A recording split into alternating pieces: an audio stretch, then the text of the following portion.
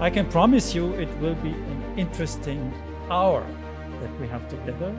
Expo 2030 should be not only a celebration of groundbreaking innovations, but should be a beacon of hope that unites the global north with the global south to make sure that we, all of us, celebrate doing the best thing for the people, the planet, and prosperity. Another example is to imagine access to a smart, AI-enabled virtual assistant that we're calling Expo GPT, that can deliver customized information and assistance to enrich the visitor's experience at the Expo.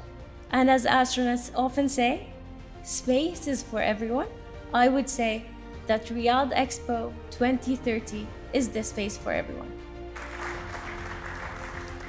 On top of the opportunities that the Expo will represent for the art itself, this event will bring an amazing opportunities to all the countries that will attend, generating a great momentum for the ecosystem around the Expo.